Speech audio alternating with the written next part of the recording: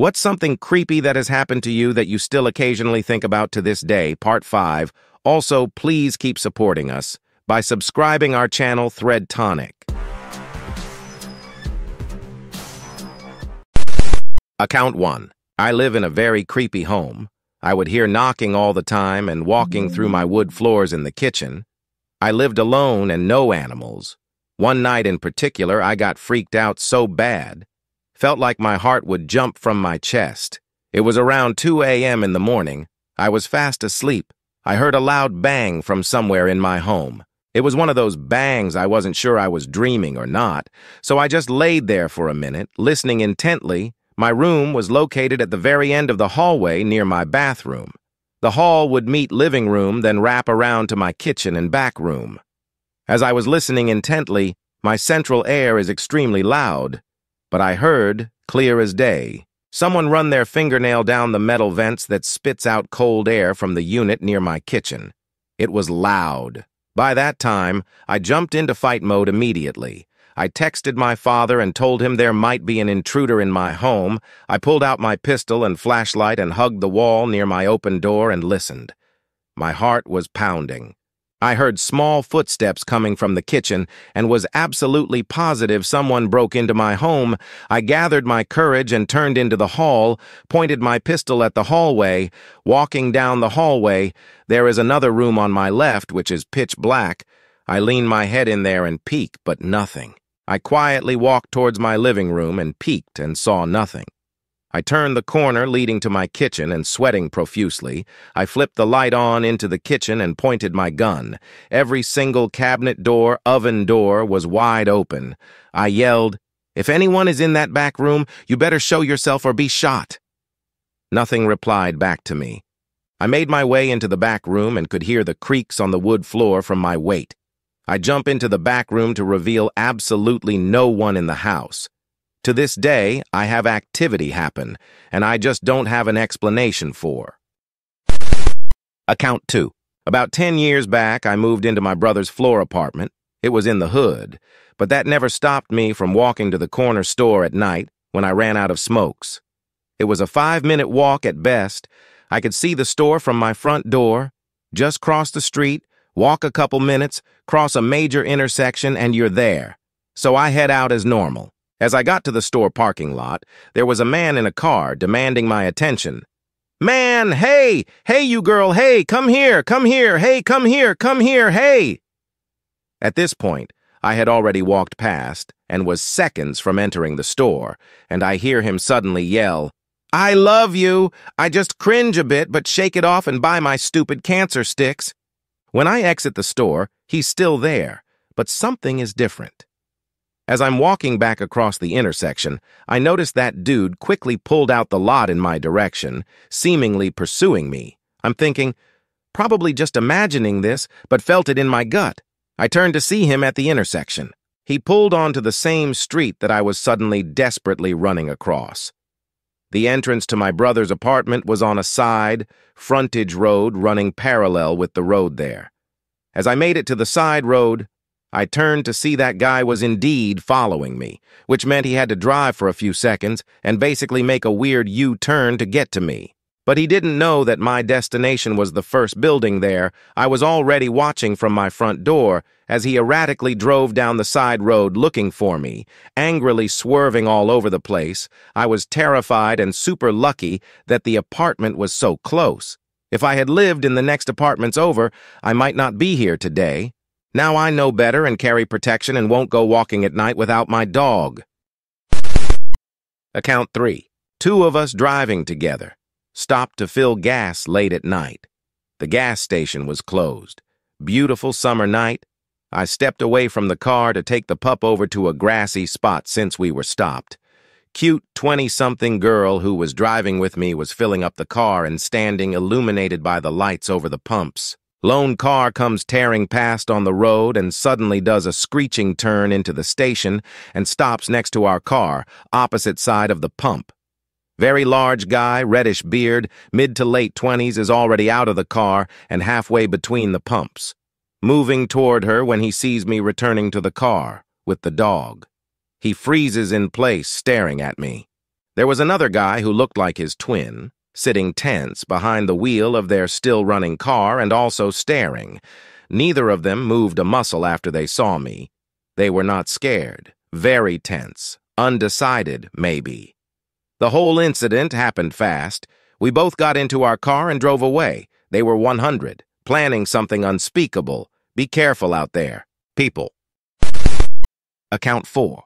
In my mom's house, the bed that my sister and I shared when we were younger breathes sometimes. It feels as if you are laying your head on someone's chest. For years. I didn't say anything about it because I would experience it mostly when I was alone in the dark. I would try holding my breath to see if it's my imagination. To be fair, I am a huge scaredy cat. Can't even watch horror movies at all, but it would continue to rise and fall. One day I brought it up to my sister and mother, and they say they have both felt it, but since it never bothers or tries to scare them, they ignore it. I don't sleep on that bed anymore. I haven't noticed anything else off, but I do hate being alone in my mom's house. Account 5. I was alone by myself on a motorbike in a rural area of Cambodia in 1996, back when the Khmer Rouge were still actively hunting down foreigners and offering bounties to any local villager that could capture one.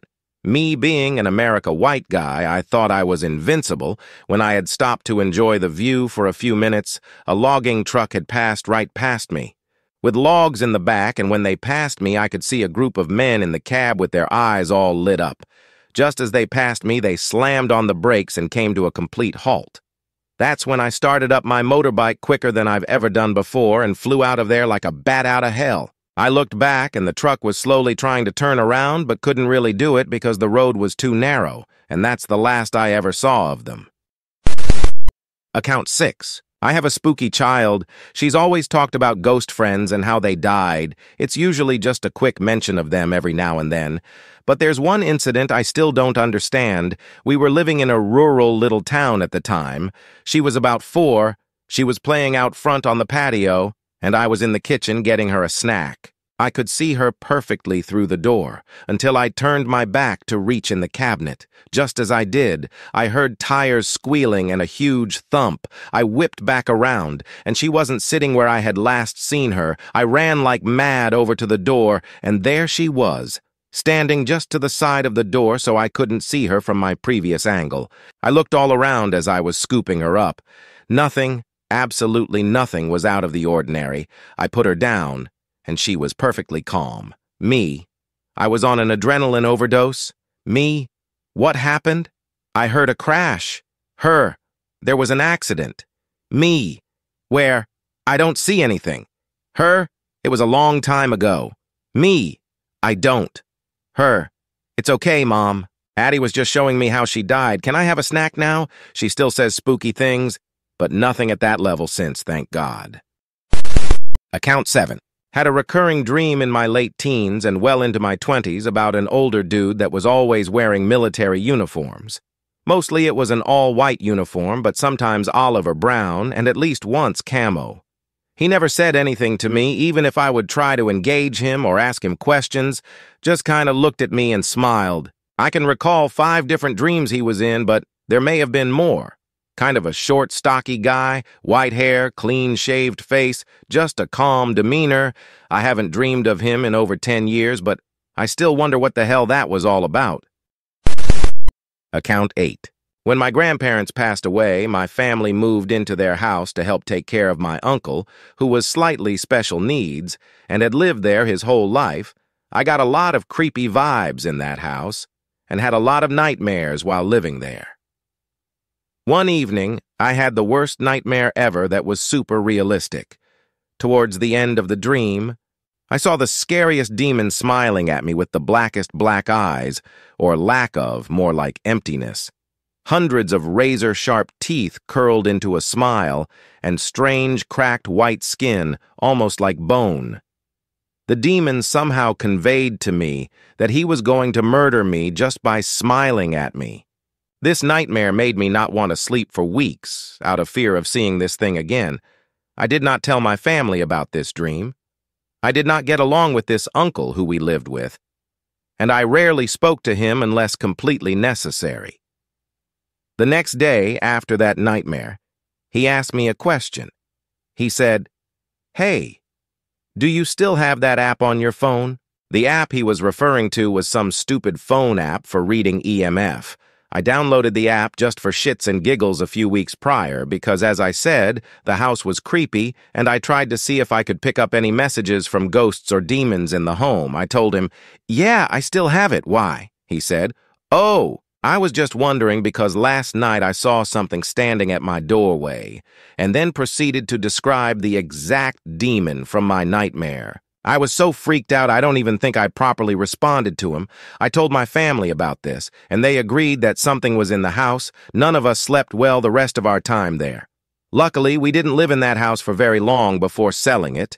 I still think about that demon from my dreams sometimes, and hope I never encounter that smile again. Also, there's no way my uncle could have known what I dreamt, because like I said, I didn't tell my family about the dream.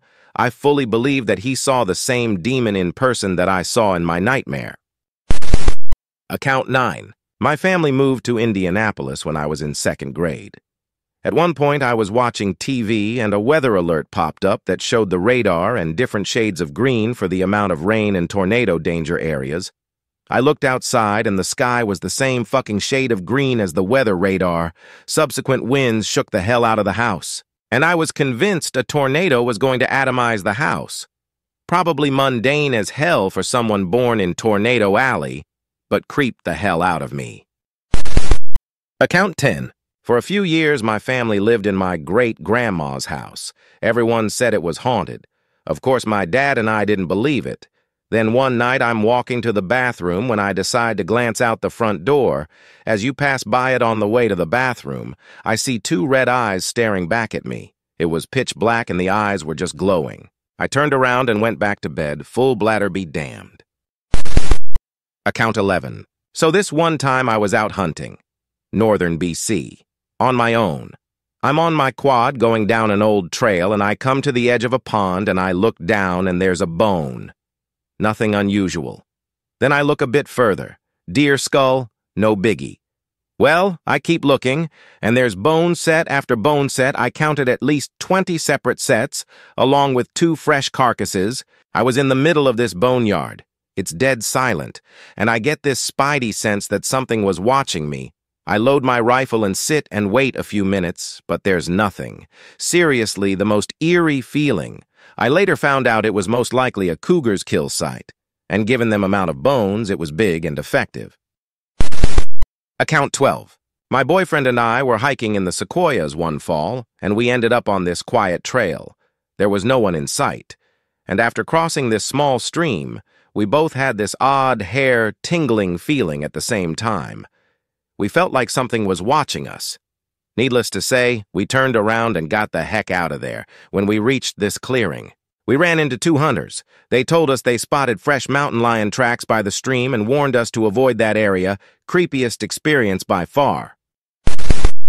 Account 13. I'm a guy, and when I was 11 or 12, I was flying back home after having spent the summer with my dad.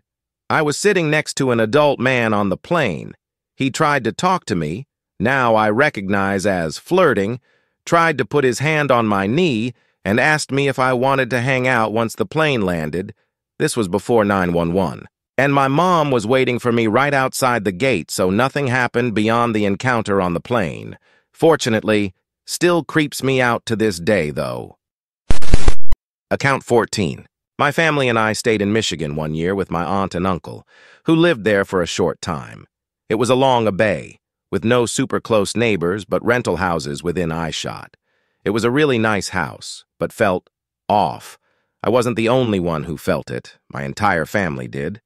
The first night, there was a rental house that had no visitors that week, according to the landlord, but my mom swore she watched lights flicker on and off several times when she couldn't sleep one night and got up around 2:3 a.m. Another night, my oldest sister was asleep on an inflatable mattress in the guest room my parents were in. My middle sister and I were on 2 other mattresses right outside the door in the upstairs game room type area. My dad hightailed it out of there and decided to sleep in our RV because he said he felt weird in the house and couldn't relax. Once again, my mom woke up around 2:3 a.m., but because someone was at the side of her bed saying, "Mom, Mom, Mom," over and over again like one of us kids were trying to wake her up, she woke up and said, "What?" But no one was there. She woke my oldest sister up and asked what she needed. My oldest sister was dead asleep and said she had been all night. She checked on my middle sister and we were also sound asleep. Neither of us had gotten up all night. I think we ended up cutting the trip short and deciding to explore the surrounding town and staying in a hotel instead of staying there another night. My aunt and uncle moved soon after. My family still often references how creepy that house was, but no one has an explanation for what happened. Account 15.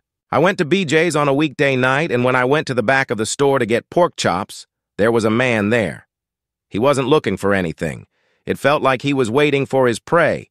As I moved closer to the pork chops, he tried to get his cart between me, my cart, and a pallet of boxes to be unloaded. I grabbed what I needed and maneuvered around him as quickly as I could. He looked displeased, not mad, just displeased. He proceeded to slowly follow me through the store. I paid and hustled my ass to my car, checking over my should to see if he followed me out and would see my car. I drove a long way home in case I was followed. It seems minor, but God, when your gut hits you like that, you just listen and move.